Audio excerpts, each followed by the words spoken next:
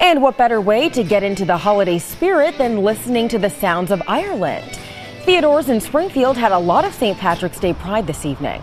Local musicians came together to play Irish-inspired music.